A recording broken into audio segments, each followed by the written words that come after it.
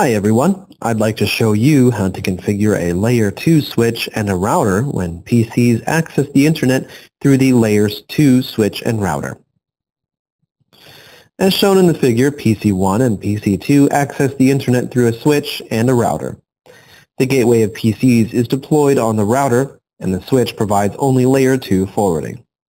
The configuration roadmap is as follows. Configure an interface-based VLAN assignment on the switch to implement Layer 2 forwarding. If the connected router interface is a Layer 3 interface, configure a VLAN termination sub-interface to implement communication with the switch. If the connected router interface is a Layer 2 interface, configure a VLAN IF interface to implement communication with the switch. The AR is used as an example. The configurations of other routers are similar. Let's move to the configuration procedure. First, let's see the configuration procedure of the switch. There are two steps.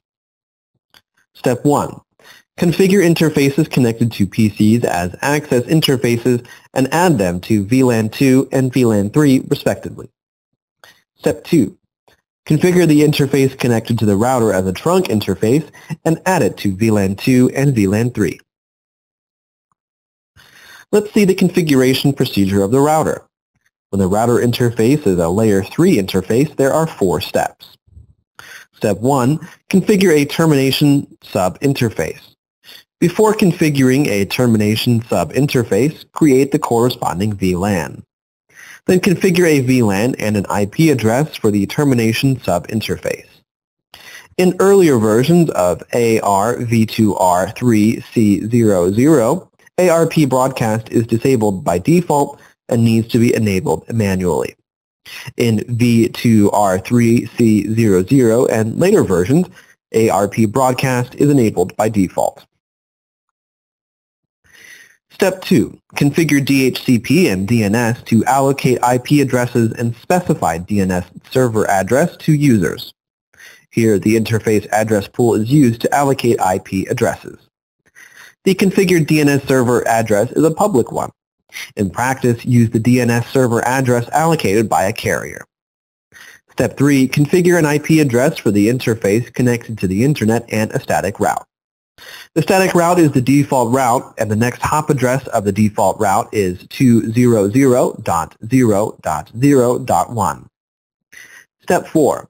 Configure NAT so that Internet users can access the Internet.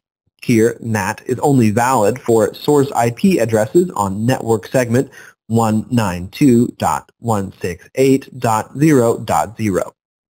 NAT can be directly used on GE0/0/2 in the outbound direction. The configuration is complete.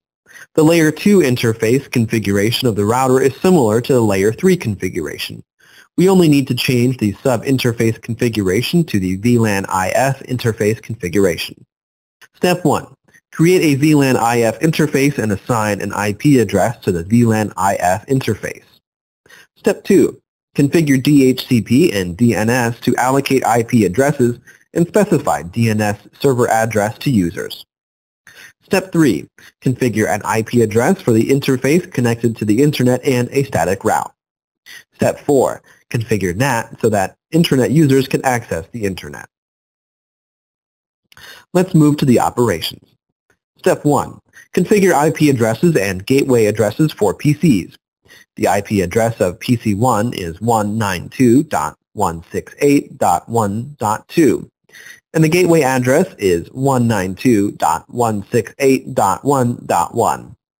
The IP address of PC2 is 192.168.2.2, and the gateway address is 192.168.2.1. Step 2. Configure an IP address and a gateway address for the PC on the public network.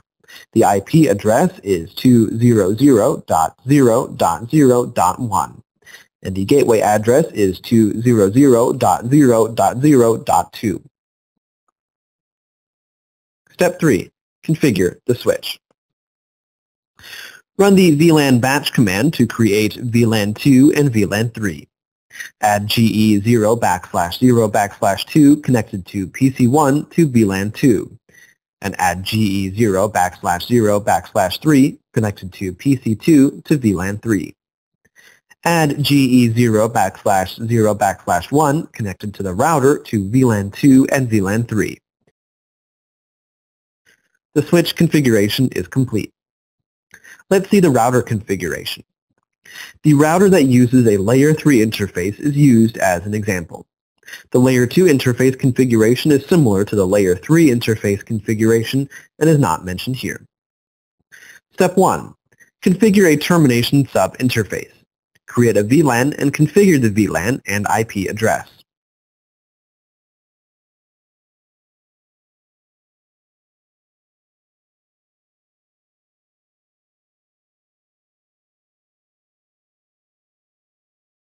Step 2. Enable DHCP.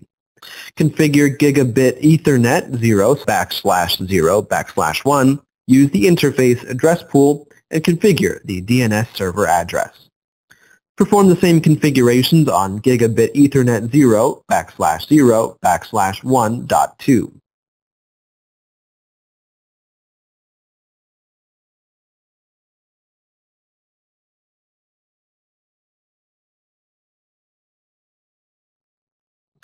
Step 3. Configure an IP address for the interface connected to the Internet and a static route. Assign IP address 200.0.0.2 to GE0/0/2. Configure a default route. Step 4.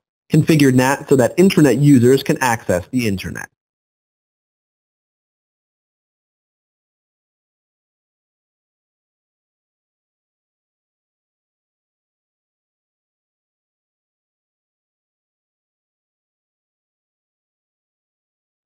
The configurations of the Layer 2 switch and router are complete.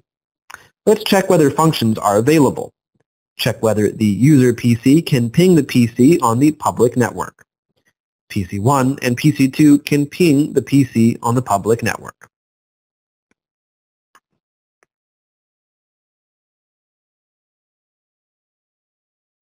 To obtain more information about common configurations and typical features of Huawei switches, see the All About Switches threads.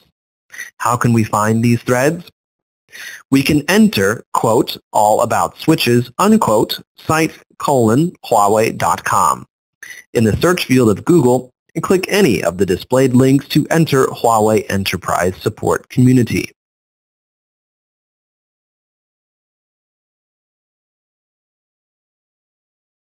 For details about more features, visit the home page. The All About Switches threads describe typical configurations and users' questions about Huawei switches. Okay, that's all about today's sharing. Thank you.